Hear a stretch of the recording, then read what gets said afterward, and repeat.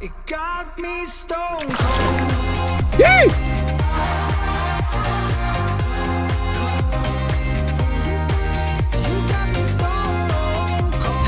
Oh gosh.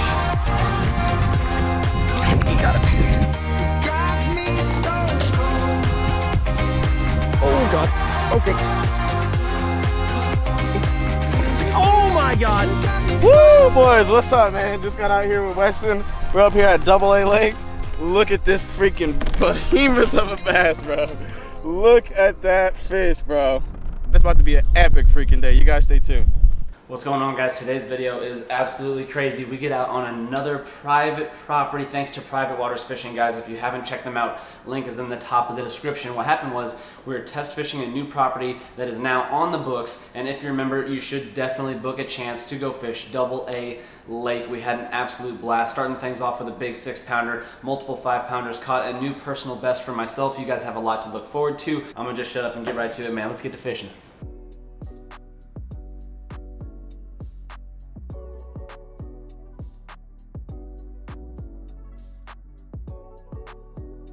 So a 6-pounder to start the vlog off. That is nuts. And of course the spinnerbait is one of the few things I did not bring because I just brought my little kayak tackle box, but luckily Torrance has got the hookup on some more spinnerbaits, so we're gonna get this thing tied on. And Torrance likes to throw them without a trailer, but a trailer hook on there in case they were to short strike it. So that's exactly what I'm gonna do, man. We're gonna hit this grass line all the way around to some of the prime spots on this lake.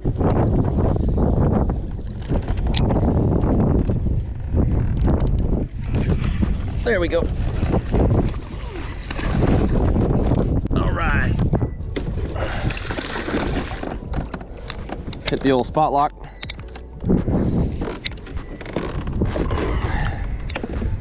Nice one to start. There we go, 2.35. 2.35 and 17 inches. Nice.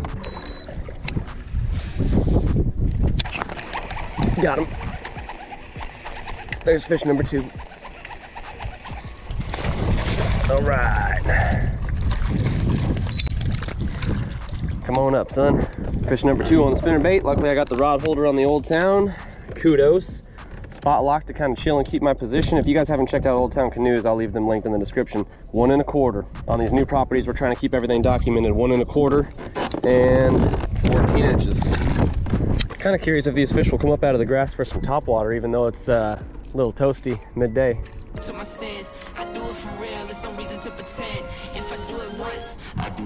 Okay, I think he wanted it, boys.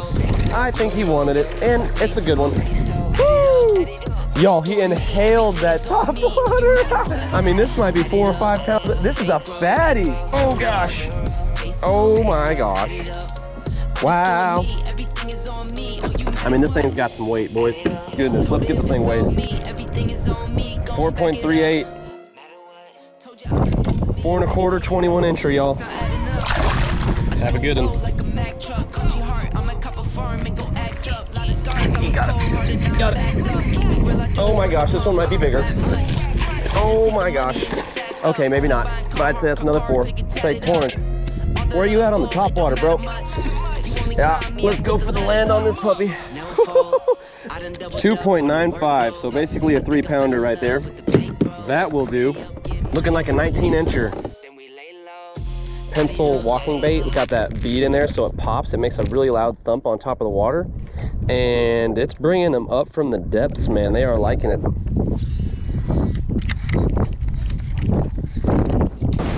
Oh. Oh, he came back for it. Oh my God. Okay. Okay. This one actually looks a little bit bigger than that last one. 330. Wow. Just back to back, man, on the top water. Yep, that's a 20 incher. Yeah.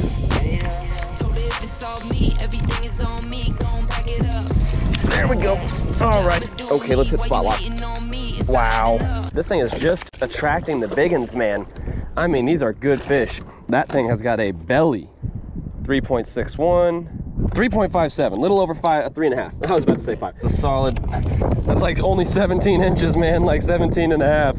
Oh my goodness. All right, Ooh, plumpity plump plump. Let's get some more of those right there, please. What these bass are doing is they're roaming around here in this thick grass, and they probably stay close to this edge right here, right on the grass edge, and they ambush anything peeking out. But I'm thinking I might even have them coming out of the shade in the grass to hit this topwater because it's so loud and obnoxious, and they're just on that topwater bite. It's rare to find it midday. I mean, it is 4 in the afternoon. Little breeze, little cloud cover, and they're munching this thing.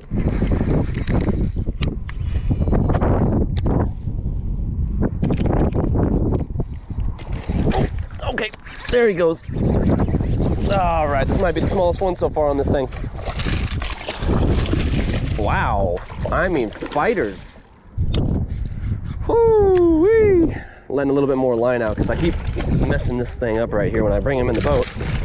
I want to be able to put the rod right here in the holder. Yep. Ah. Ouch. I think this is actually kind of interesting, doing this whole weight versus length.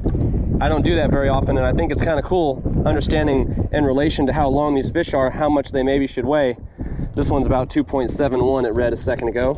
2 3/4 pounds and about 17 inches. So that's crazy, because one of those that was like 3.5 or something was 17 inches, so much fatter. Yeah, I wasn't getting too many hits over here, so I just decided to take one more cast behind me in the wind, and then boom. Oh, well, oh God. He hit it on the pause when I was like moving the motor. Sick.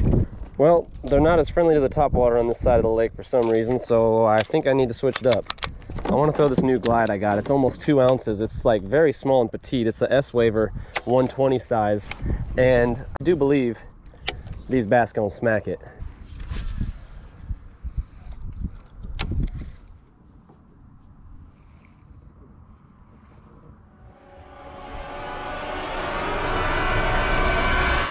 Oh, there he is. All right.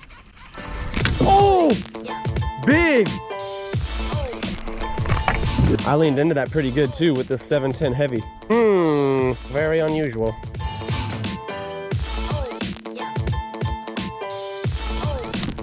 All right, boys, just what the doctor ordered. Property owner says he put some shiner in here. This thing looks pretty shiny, so I bet you I might just get me a little bass, maybe a big bass. First cast with the Molix. I think it's 185 SS, 185 slow sink Glide. I got a feeling this thing's gonna get wrecked. Give me about 10 minutes over here. Man, meanwhile, Torrance is on so many fish with this Senko.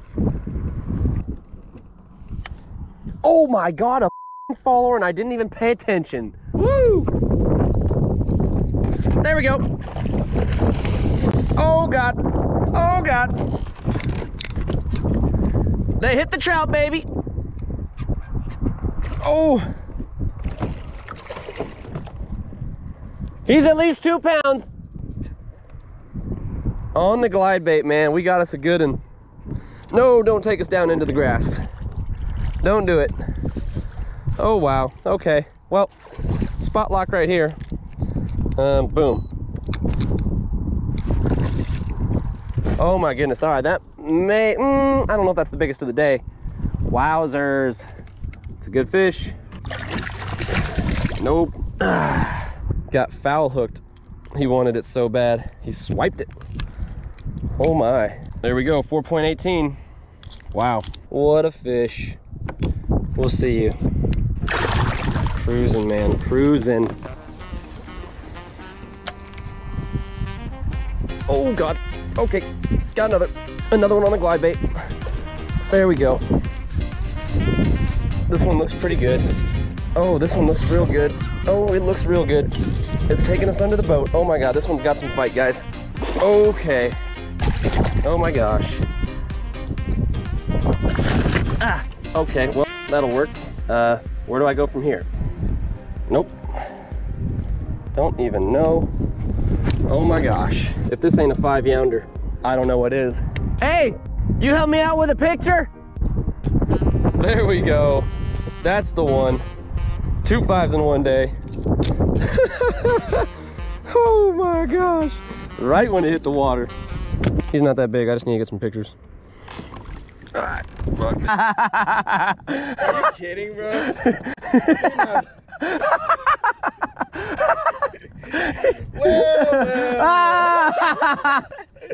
Oh! There we go, boys. That's 2 glide bait fish, possibly to end the evening. Torrance and I are getting on it, man. You were throwing the Storm Arashi Glide? Yeah. And then, you know, I was throwing that Molix right there. I just got from KARL'S Bait and Tackle. Save 30% on all your baits and catch some bigs like us out here today. You can get them before they sell out. What are you doing over here, Torrance? We're trying to film a video out here. Anyways, y'all, we got a 5.5, and then we got Torrance's dink. We're gonna let these things go.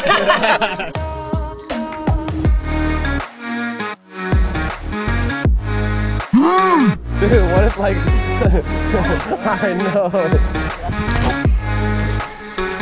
Okay. Oh, he was a little tight.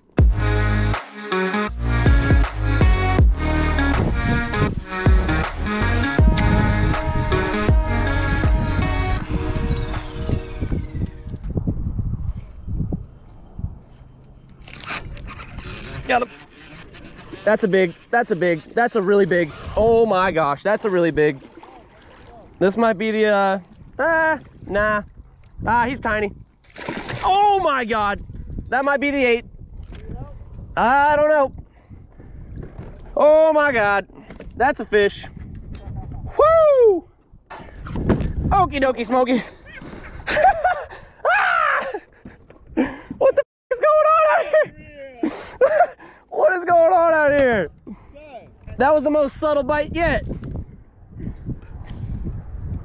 7.01, baby!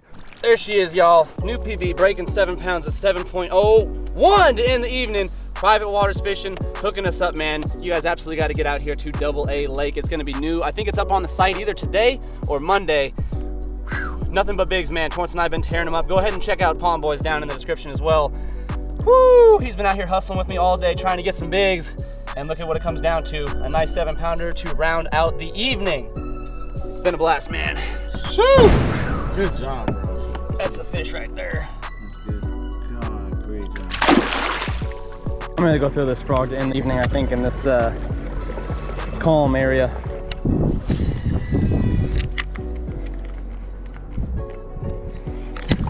Got him on the frog. First cast after coming over here. Small guy, smallest one of the day for me out here, I think, because I have sized down on the profile of the bait, but bigs will hit frogs, guaranteed. Oh my gosh. Holy cow. All right, y'all, so these glide baits right here, this is, I'm sorry, Molix Glide Bait 178 SS. I think I said 185 earlier. It's got some, you know, supposedly soft fins. They're not really soft, but it's got some soft fins. It's got some stout treble hooks. They haven't let go of too much today. And it's got this nice S pattern, this wide glide, and you can kind of affect how far the glide goes. If you do like a firm pop, if you give a firm twist to the reel, it likes to kind of dart and turn around almost, or give just a wide sweep. And so my retrieve with this bait has pretty much just been get it as close to the grass line as possible for one on the cast, and then a pretty slow retrieve. Right now I'm drifting towards the bait, so I may even be reeling in a little faster. It just depends. Sometimes I'm giving it a quick pop right after it lands. That way it kind of looks like a fish like maybe just jumped in the water and kind of scurried a little bit. And other times I'm just going slow and steady. I notice if I reel it real fast, it kind of likes to do a little dive. And maybe that's what you would even say it does with the quick half twitch. Instead of more of like a turnaround, on this one it seems to dive a little bit, which is fine. I guess you get it down a little deeper than maybe you have it. It's a subsurface. It'll sink all the way down, but you really got to give it time.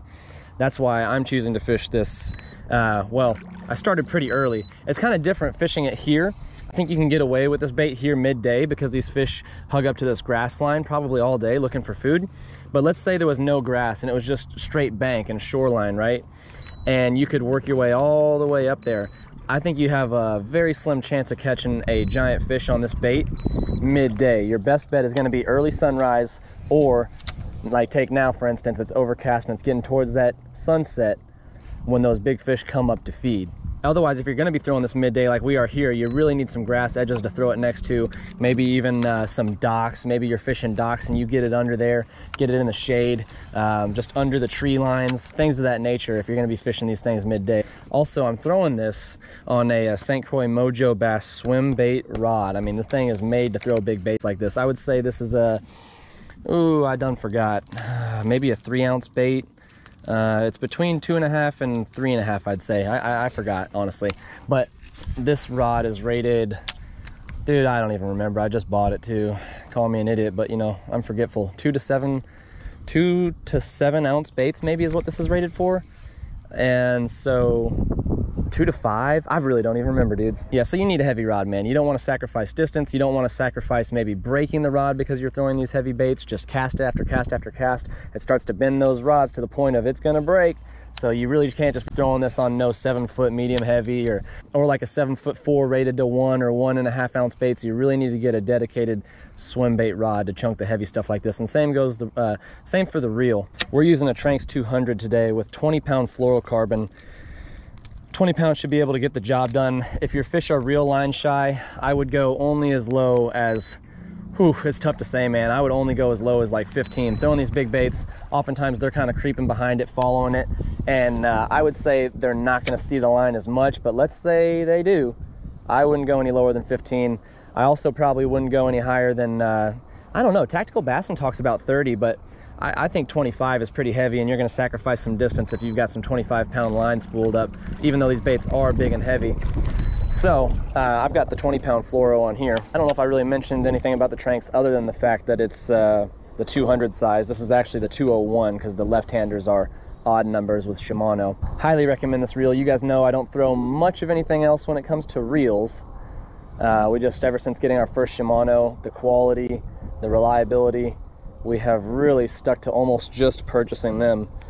We started off, of course, with some cheaper stuff, but once we found out about them Shimanos and got our first one, we decided to just kind of spend a little extra up front and hopefully not as much in the long run, and then also not have to worry about whether you're going to land the fish of a lifetime because your reel decides to break on you, or the spool release stops working sometimes, your handle gets all clanky, your drag's not strong enough. There's so many different reasons why you should pay for quality when it comes to reels.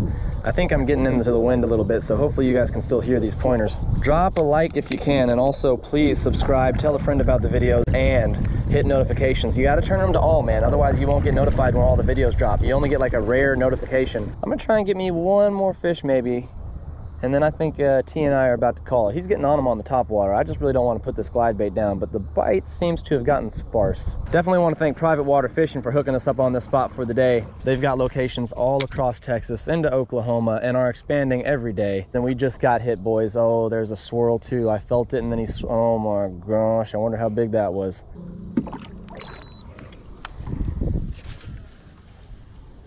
Oh my God, that's a cast right there. That's right along the bank.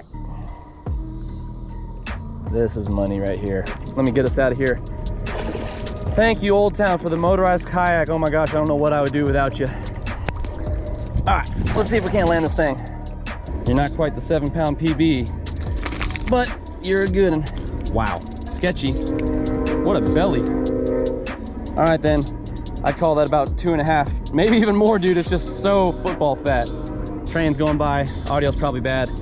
We'll see you guys at the truck.